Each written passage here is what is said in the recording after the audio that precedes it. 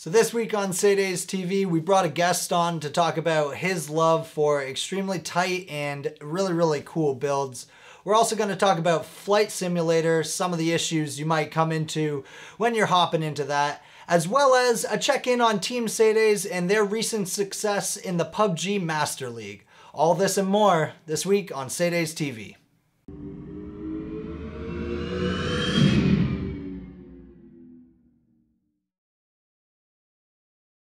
What's up, guys? So this week we decided to call on a favor from one of our favorite builders in the area, Mike.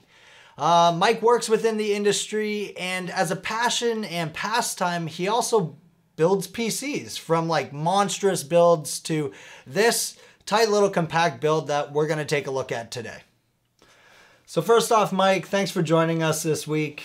Before we dive into this really awesome looking build that you have here for us, let's get to know you a little bit.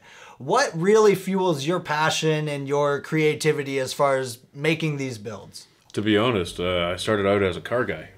With anything, you know, I grew up with my dad building cars and stuff like that. And then that kind of just transitioned into computers, you know, being able to build them, see how they run, see how they work. You know, it's really not that hard of a transition for me, and you know, being able to see the performance that I can gain out of this, it's just like building a car with my dad, right? So this has just become a passion just by chance. It's really how it just kind of fell into it, and it's been my thing for the last few years, yeah. I can totally understand that, because from a streaming perspective where I'm at, that's kind of how I fell into computers as well. Just from the production side of things and needing to know more and more about technology, it pushed me into that. And again, one of the comparisons I use for people all the time is that building PCs is a lot like building a car. So yeah, I can totally understand that. That's cool. So you've brought us a beast of a machine here in a compact little package. Why don't you lay out some of the specs for us? Yeah, absolutely. So it's obviously the NZXT H1 case. It comes water cooled, and it comes with a 650 watt gold power supply in it already. That's why you pay such a premium price tag for it. It's got a 9900K in it. Intel obviously clocked at 5.2 gigahertz. It's got 32 gigs of RAM at 3800 megahertz. It's got a GTX or an RTX 2080 Ti. Sorry. Yeah, it's got two terabyte Western Digital Black NVMe SSDs in it, and I mean, that's pretty much it. It's so compact, and there's really not much else you could put in there, right? I mean, yeah, that's understandable, but even from what you just listed there, I can tell it's packing a serious punch, all the way from, you know, computing power and obviously the graphics power in there with the new RTX. And you said it was the TI? Yeah, it's the 2080 Ti. Yeah. And right up to the storage, 2 terabytes of storage in there? Well, technically it's 4. 4 terabytes of storage. It's dual 2 terabytes. Okay, sorry, I misheard you there. So, yeah, no problem. Yeah, that's insane. The amount that you've been able to pack into really, like, what is not much bigger than a shoebox here yeah. is astonishing. So I feel like you haven't really pulled any punches. No, I really haven't. That's great. That's great. All right, so let's talk about real-world performance. What can we expect in terms of frame rate from this machine at, let's say, a standard 2K? Well, it depends on the game, really. I play a lot of COD, yep. And I play a lot of like hardcore team deathmatch. So for me, the frames in 2K on Ultra with ray tracing on, like my monitor at home is 165 hertz 2K. With G-Sync, and I usually hit 165 hertz all day long. I'll dip sometimes down to like 134, 133, but 165 hertz all day long. Now with that being said, there are games out there like Arc, we can use that as an example. 2K, that game was not optimized for 2K, so I get 78 to like 110 depending on what map I'm playing on. Okay. So it really depends on the game, the genre, and to be honest, it depends on the optimization of whatever game you're playing, right? Overwatch, I mean, I could use 10% of my GPU and still get 165 frames. You know, when I turn off the frame lock on it, I get 266 frames in 2K, which is just insane. But, yeah, that's crazy. Yeah, she's definitely built to perform. It's real world. It works really well. That's the best thing I could say. I mean, yeah, that more than answers my questions about it as far as that goes. It's extremely impressive numbers too for, again, I don't know if the size is being conveyed here, but like, it's like a shoebox. It's insane. which actually moves me right along to our next point, which is heat. I mean, building in something like this, not only the knowledge about airflow and how to build something like that it's got to be extensive, but just maintaining the, not just low levels, but at a bare minimum, functional levels of heat and temperatures in this machine. I mean, I'm sure that wasn't easy. So how did you go about that? See, how do I put this? I came into this thinking I wanted a small machine. I got tired of having the big clunky machines on my desk. I have had a couple other mini ITX builds in my lineup of the builds I've done. And I came into a couple issues with each and every one. They all have their own caveats where, you know, you run into a wall here, you run into a wall there. I can use an example as the Inwin A1. I had that one for a very long time. I did a custom water cool loop in it, full hard piping in it, and it took me almost 3 months to build. Realized very quickly that with just the 2 intake fans underneath and the one exhaust and the one rear exhaust, I was getting horrible temps, and it didn't matter what I did, what kind of fluids I used, everything. I was getting horrible temperatures. So I got rid of that. I was kind of nervous getting into this one, but I looked into it and I was like, this thing seems like it's got, you know, good cooling. It's got great venting on all 3 sides. Tempered glass. Tempered glass is actually a downfall with this case. Tempered glass actually holds heat. It retains heat very well. So the temperatures I see on average now, I have to give Cryonaut due like as much respect as possible. I went with Cryonaut. I did not want to use their stock thermal paste on this, so I used the Cryonaut stuff, and I did drop 20 degrees. Wow. Yeah, so, and that's I mean, huge. It is water cooled. Now with my GPU on the other hand, because of the tempered glass, so if I'm running with my tempered glass and I'm beating the hell out of it, I get about 82 degrees Celsius. Now with that being said, I pull the front tempered glass off, I drop 10 degrees easily. I'm 72. Now that's still well within its thermal limits, and I'm not getting any thermal throttling or anything like that. I also run an AORS Extreme 2080 Ti, so they're known to be a hot card. Yeah. I did have a Strix 2080 Ti in it at one point, and I was running between 68 and 72 with the glass on. So I have noticed a difference going to the AORS, but I wanted that extra power, I wanted that extra jam, and I really like the lighting that happens when it's under load. So fair enough. Yeah. Fair enough. Yeah, I saw it lit up earlier. It really, really does look awesome. I'm sure we probably have some shots of that, but I mean, that's just fascinating. I know you were mentioning with the tempered glass how much it retains heat. I have one of those, you know, just for looks, all tempered glass cases, and I can definitely say that no matter like what I'm really doing on the PC, the side tempered panel always seems to heat up no matter what. So it really does retain that heat, like you were saying, and I can understand how that would be a speed bump, so to speak, coming across the build. Absolutely, and another thing with these is because it's such a weird shape, like it's a cube, but it's not a cube. Yeah. It's actually passively cooling itself, so like it does have one fan on the one side, so it is pulling air through. But it sucks air from both of these sides here, right? Yep. So you can't see it, but on the back there's another mesh panel here. So in a case like yours, you would have your 3 fans up front, or 2 depending on the case you have, and they're pushing air through your case, and then you have exhaust and exhaust, right? So that gives you a positive airflow. I don't have that here. Yeah. And I don't really have the option. Now, under load, my CPU hits 56 degrees under a full load, and that's at 100% load. That's on 8 to 64. That's crazy. Yeah, so the Cryonaut has done wonders, and that's just something you have to think about when you're building in something small like this, is what little tricks, what little gizmos, what can I do to bring my temps down? Because you know, if you just to slap it together, one of the things you can understand real quickly is, well, shit, now I'm super overheated. What can I do? Unfortunately, in the Inwin A1, I didn't have the capability of doing some of the stuff I did there. I wasn't in the same position I am today, and I've learned a lot coming through here. And mini ITX, don't be afraid to do it, man. Like they work. They work for really sure. well, yeah. For sure. And I mean, going into it, I would guess that would be people's biggest reservation, or at least should be people's biggest reservation, is just mastering like the airflow of it and keeping the temps down in the machine. So, I mean, you heard it here first. You can definitely do that.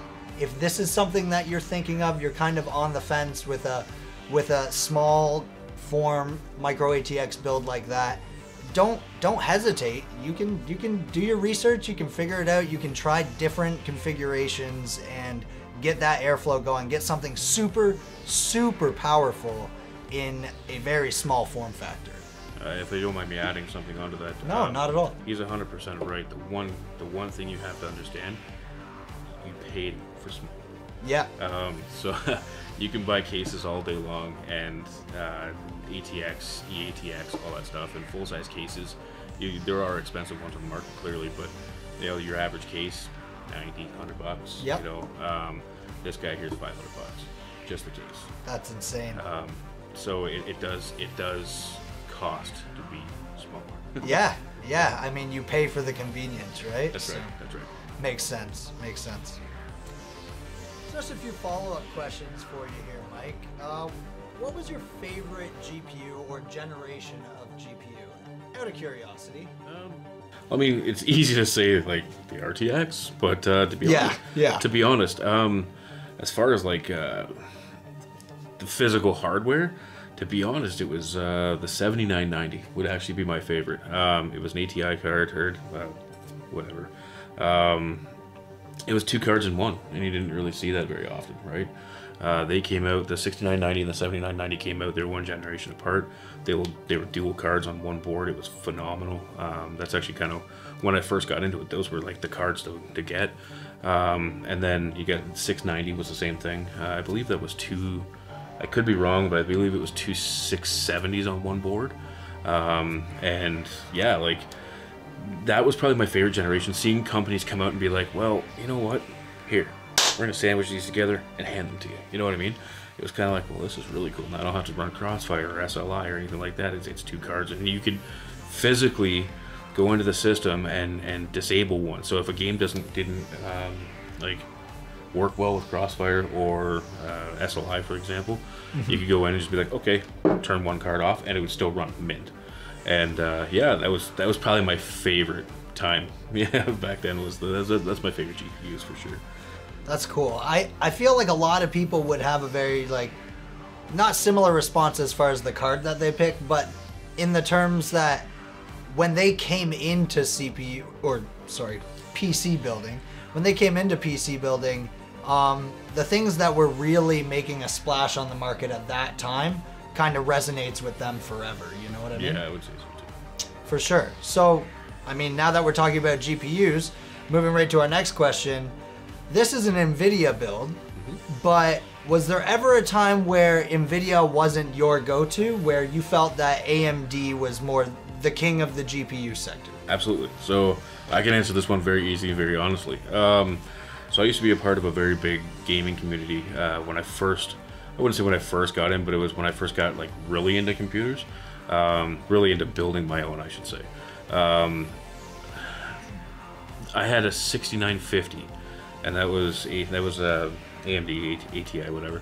And I was into a massive Battlefield 3 clan, and we were huge. And I just remember the guys like, oh, I got this card, I got that card, I got this card, and I'm just going like, what card do I get? You know, at this time I didn't really know. And I had started with like a 5 series, I can't remember what it was. And then I got into the 6950, and I got the 6990, and I remember just feeling like, you know, like just the best guy in the world. I was like, I have the best computer ever. And that was on a 2600K, believe it or not. So, you know, that's you're going back a few years. Yeah, and, for sure. I went from that to a 7990, and I'll never forget coming home. I went to the computer store, and I bought it. I believe it was NCIX at the time. And I came home, and you know, I'm like, oh man, this thing's going to be amazing. Plug it in, and it didn't work. I'm like, oh no, what happened? No. You know, and I was all upset. Only to realize that because it was a dual card, the power draw on it was so intense that my little crappy OCZ power supply just couldn't handle it, you know? So I went out and I bought my first big boy power supply, which is a 1,000-watt Corsair, and plugged it in, and as soon as it lit up, and it was always Sapphire. You know, for AMD, I've always been a Sapphire fan. I feel like they make the best cards, and yeah, the hardware and just everything worked, and it was just glorious. And that, hands down, I was an AMD guy from that point on. Until I wasn't. They don't make bad stuff at all. It's just, you know, I started dabbling in NVIDIA at the 690. I had a 680 classified 690. And then, yeah, I just kind of, I held on to the 690. It kept me through, right up through to the 9 series. And then I had a 980 Ti, and then 1080 Ti, and so on and so forth. And I've kind of gotten into that whole mentality of I have to have the best cards. Yeah. So just being in the industry, it kind of gives me that opportunity to do that. For sure. And that's, I mean, like you said, being into the industry gives you the opportunity to do that. Being in that position must be so cool to always, you know, be lined up for like the cutting edge stuff, and not just that, but also have the knowledge about, you know, what you should be putting in your machine and what is going to be top of the line in that regard. Well, and that's kind of where I'm kind of a little bit luckier than other people. At least I consider myself luckier than other people. Like we had spoken about earlier, I've built quite a few machines this year alone, just personally, and so I get to play with. I've played with every iteration of Ryzen and every iteration of Intel. I don't really touch the AMD cards now. I did have a Red Devil for a very brief time, a 5700 XT. And it wasn't a bad card. It just wasn't a 2080 Ti. And I'm not knocking any companies. I think everybody's out there trying to do their thing right now, and the competition's amazing. And for sure. Yeah, absolutely. It's an exciting time to be in the industry for sure. Well, yeah, that's such an awesome perspective, because I've only built like a couple PCs, and I have done one AMD build, but even going into any of those builds, you pretty much just watch and read reviews as much as you can to get a good idea, you know, get the numbers back and everything like that. But as far as like your preference, you don't really get to feel that out as a PC builder from the consumer side of things, because I mean, and I've always kind of thought this, everybody speaks on their preference, but at the end of the day, that's biased by what you picked, right? And what you've been running. And it must just be so valuable, I guess, as a builder, to be in the position you are, to be able to have so many builds and, like you said, play with so many different companies and parts and all of that, and really, I guess, hone your preferences for parts. So yeah, I've been very fortunate in the fact that like I've owned to date all of the Ryzen processors that have been available. That's crazy. I've owned all the Intel ones except for 10th gen. I'm just stepping into that I will be stepping into that in my next build. So I've kind of capped at the 9th gen for Intel, but that's cool. Being able to like touch them, see how they work, see how they run, see the overclocking capabilities of them, and seeing like the overhead, the underhead, anything that you can do with them. I've been fortunate enough to do that, and you know, I'm thankful for it. I mean, this is an industry that's you know, never gonna go away. Yeah, you know? Definitely. And it's getting bigger every single day. Yeah, and I mean the gaming. What I like, I'm not a young buck, you know, and seeing PC gaming a thing now is actually exciting. You know, seeing, I have kids that come into my shop, and you know, and they may not be buying the greatest thing. They don't have all the money that, you know, they're not able to afford something like this, but they come in for sure, and they're buying their first computer for like $1,500 Canadian, which, you know, isn't a whole lot, and they pennies, you know? yeah, and they do that, and they're so excited, and I just, for me, that reinvigorates me. That makes me like, you know, I was that kid at one point. You know what I mean? For me, growing up, PC gaming wasn't a thing. It was always console gaming. You know, yep. I had Nintendos, I had Genesis, I had all that stuff. So it was a transition into this, and now that I'm a PC gamer, I'll never go back. And seeing these kids get excited about the same thing I'm excited about, I think that's amazing. That's really cool. I'm kind of jealous of your job. It sounds like it really gives you such an interesting perspective on the industry, and again, lines you up in so many valuable positions to really like carve out those opinions and those preferences, and not just from a performance standpoint, but I remember you mentioning earlier even like things like RGB from, you know, an aesthetic standpoint. Mm-hmm. So how do you feel about RGB, I guess, since I brought that up? Everybody likes to know those opinions. All right, so I think RGB is essential, but non-essential. I think some people overdo it. I've built a few computers where just everything had to light up. As you can see on this thing, there's really no RGB. I even turned the RGB off on the board. I only run... If that's you out there, pay attention right now. If you're overdoing RGB, even if you think you might be, Listen up, kid. Yeah, RGB can be overdone. I mean, I've always thought RGB is an accent. You know, it's to highlight the parts that you want to highlight, and that's it. I mean, that's my personal preference. But I would have to agree.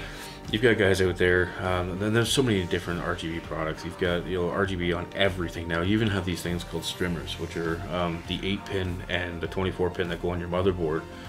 It's a full 240 LED lights all the way through those things, so you can set them up to go crazy, and it's insane. And they definitely run the market. I was trying to explain this to my dad, which it was kind of hard. I was looking at some liquid coolers and some without RGB, some with RGB, and explaining to him that it's actually more expensive to get the ones without RGB now because there's just less of them, and the companies are running, the standard is to run the RGB manufacturing for everything. Everything has a rainbow on it, and he couldn't wrap his brain around it, you know, coming from back in his time and everything. So you pay less for the shiny lights? I'm like, yeah, because it's the standard now, really, which is crazy. And it's funny you say that, because you're right. So you can get, there are companies out there that, you know, even Fractal, for example. Fractal is one of my favorite case companies. NZXT is my favorite, if I have to say. Yeah. And Fractal, I've owned a lot of their Match ICs. I've built in that case 14 times, so I'm always looking for different iterations on how can I build in this, right? And they have their Celsius series coolers, and they actually just added a new little ring. It's the first time RGB's ever been in them, and they have like Prisma fans, which are really nice. But they're still, like, their price point's still like $170 in and around there. And they're fantastic, and they're really innovative the way they do their things. But RGB on coolers, I don't think is as important nowadays as companies like NZXT.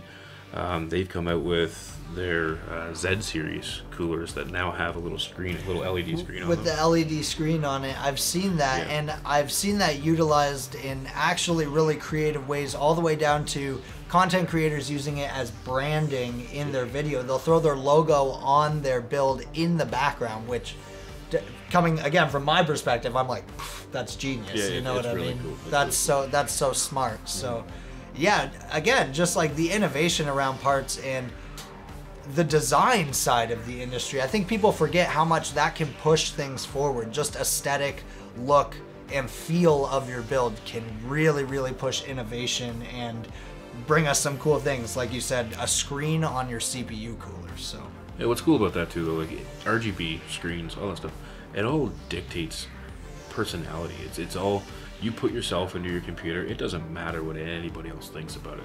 You know, like I built this very, very simple looking but powerful. That's what I wanted. I wanted a small, compact, powerful machine, and just, you know, I didn't want a whole lot of lights around it. I have enough of that with like my microphone and my everything else. With that being said, though, you know, little Timmy might come out and be like, well, I want LED strips and I fur balls hanging, and if that's what he wants, you know what I mean? Like that's the beauty about PC building. You know, there's so many different companies out there doing so many different things that you can make a personal PC yours, and that's all that matters. As long as you look at it every day and you say, I built that, good for you, man. 100%. And I think what some people might forget is that something like this kind of build, minimalist as it may be, can pack a lot of personality. If you take this build or the, you know, little Timmy build that you were just talking about with the pom-poms and the lights, and you put them both in the same room in a hallway, you know, identical rooms, and you walk down that room, or down that hallway, sorry, and you look through those doors, you're gonna know whose room is whose, just by seeing the PC. And the fact that that can become, you know, it's the same thing as like the covers you have on your bed or the pictures you have on your wall. The personality of your build can really sync up with the rest of your life and set it apart from other people's builds and other people's interests. And you make a great point on that. I really value that, and I really appreciate that. So we touched on NVIDIA versus AMD GPUs there. I guess it's only fair to ask you, Ryzen or Intel? What's your opinion on that one? Who's running the market right now? Ryzen's running the market right now, actually. Ryzen has done what most companies aspire to do, and they've come out swinging hard. AMD even with their FX series and stuff like that, they weren't there. Like Intel just had the corner market, or the market cornered, sorry, and they were just running train on everybody. And now, you know, Ryzen is just everywhere. You know what I mean? Everywhere you look, they're in your face. Their marketing campaign is phenomenal. Everything they do is phenomenal right now. If I had to pick, I'm still on Team Blue, and I can explain why. And I don't make any excuses for any company. So Ryzen, if you are a multitasker, and I'm not saying like you can't multitask on Intel, but what I'm saying is if you're a heavy multitasker, if you're doing, you know, AutoCAD, you're doing anything that's just processor heavy and processor intense, and gaming is not your #1 priority, go Ryzen. I mean, you can't beat the cores, and you can't beat the capability of those processors. But if you're a gamer and you want max frames and you want the most potential out of your system as far as gaming goes, it's Intel, still to this day. So, I mean, I hate to say it, but there's some of the mid-level, like the Steve from Gamers Nexus. He just said that the i5 9400K or 9600K, sorry, and the 9400F were actually rated as the best gaming processors right now to today's standards. Wow. Now, obviously, if you're streaming, you're going to need more cores, and yes, you can stream on an i5. I proved that. You can stream on an i7, just not well. So the 9700K actually streamed very well. I did that for many years. Well, no, a year, I should say. I shouldn't say many years. I don't own stuff that long. The 9900K has proven to be a very, very solid streamer. But I mean, like, for the amount of money people put into their computers nowadays, and if you're serious about streaming, and you want max graphics, max frames in your games, but you don't want to put too much strain on your computer, I mean, that's where Elgato comes in. You know, Elgato makes a huge difference. So realistically, it's all preference. I mean, I know for a fact that when I had my 3950X and my 3900X from Ryzen, they ran stupid hot, but I could do things with those in AutoCAD, Tinkercad, because I have a 3D printer as well. And I do a lot of, and you know, like I said, I have access to a machine shop, so that kind of stuff there, like when I'm doing CAD and when I'm doing stuff like that, like my 9900K would chug, whereas my Ryzen was amazing. Like I could just throw things around left, right, center. The multitasking on those things is insane as well. And I mean, Gen 4 PCI SSDs. I mean, that's, come on now. So like Ryzen definitely has its pluses, but they both come with their own caveats, right? Like Ryzen runs, you know, warmer than most. Gaming wise, they don't have the single core performance that most games require, or demand, I should say. But are they still capable? 100%. Like, yeah. 100%. Now Intel, on the other hand, I've got my own qualms with them. I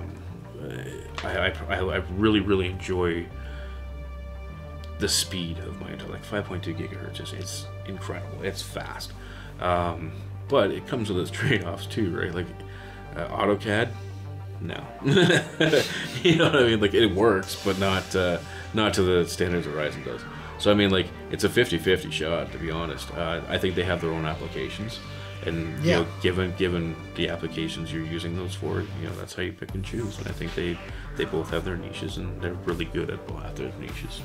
And honestly, I think we're in a perfect place in the industry as far as that goes. I think that's kind of what you want as far as competition goes in an industry like this, almost like a Venn diagram, right? Where there are a certain series that are head-to-head competing, but at the same time, both companies have their specialties and their use cases that can really create a proper divide between consumers. You know what I mean? That doesn't just come down to opinion, or doesn't come down to a constant flip-flop back and forth Coke Pepsi kind of argument. You know what I mean?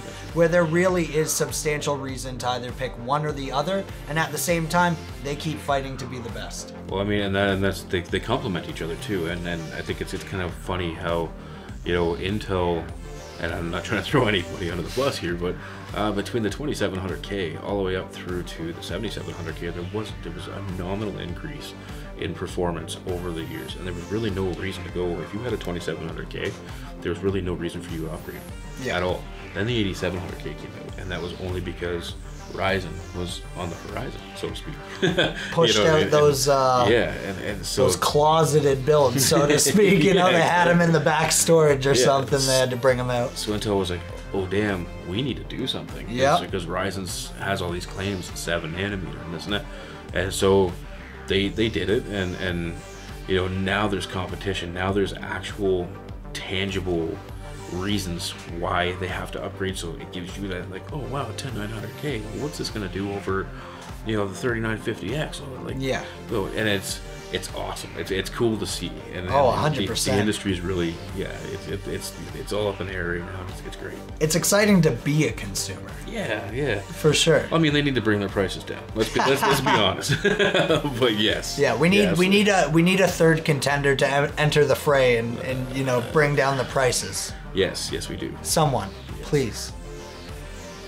Moving right along, I guess to close things up, the last thing I'd like to ask you is, do you have any advice for aspiring builders, young or old, just someone just getting into this kind of, not even necessarily smaller form builds, but any type of building? Any advice? Yeah, absolutely. Take the leap. I mean, a lot of people, at least a lot of people that I deal with on a daily, people are just, they're worried. They're worried that they're going to spend, you know, upwards of $2,000 on their first build, and what can they get more than, say, a PS4 or an Xbox One?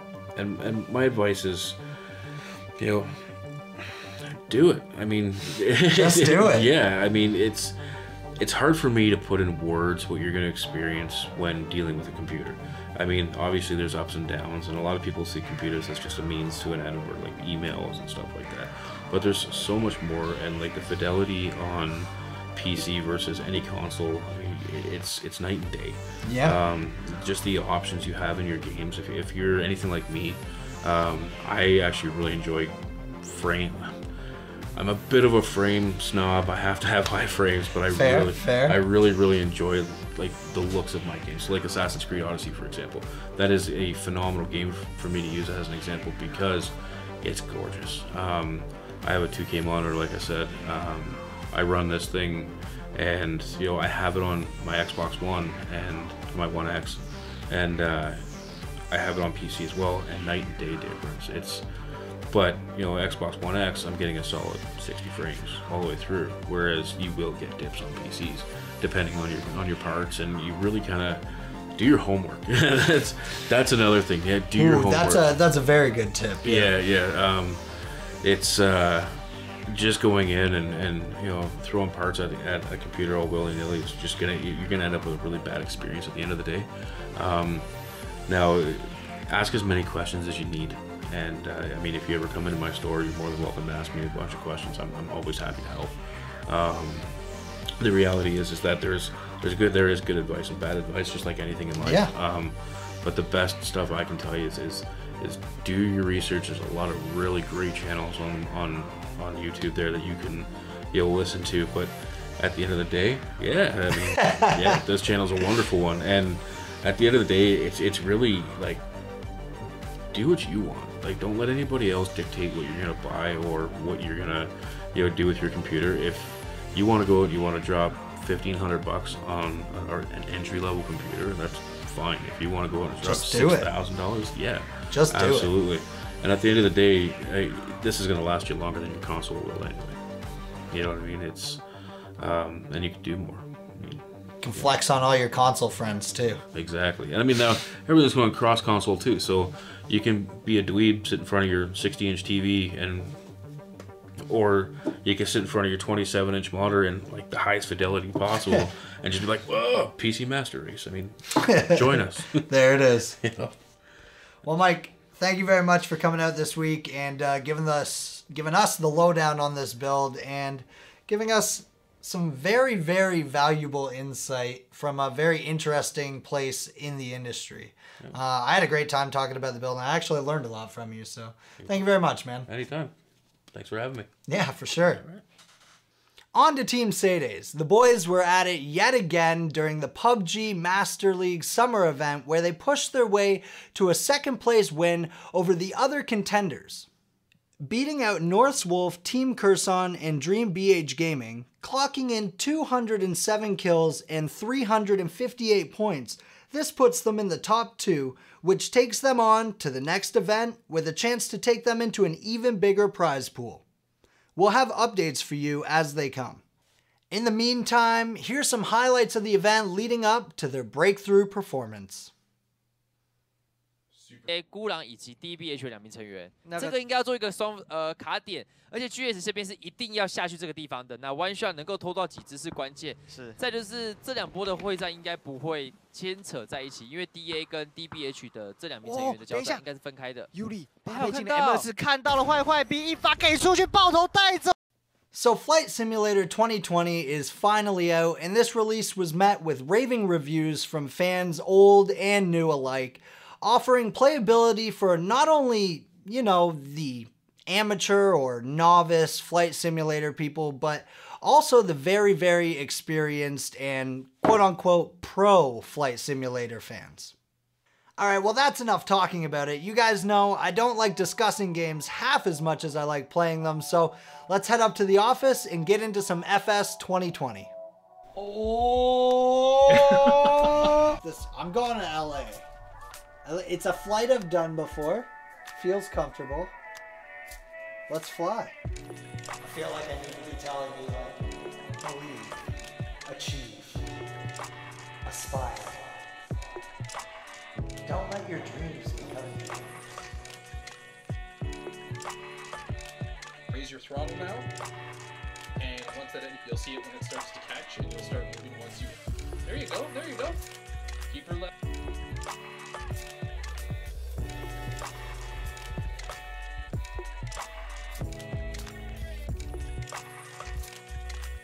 We're ignoring you. We're doing...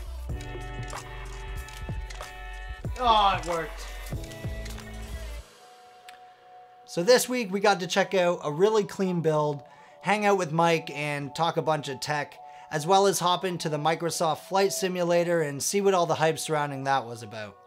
If you guys haven't done so already, hop on your socials, give us a follow on Facebook and Instagram, check out BTS content, and keep up to date on all the newest SADES peripherals. I'm Matt, and as always, this has been SADES TV, growing together with gamers. We'll see you guys next week.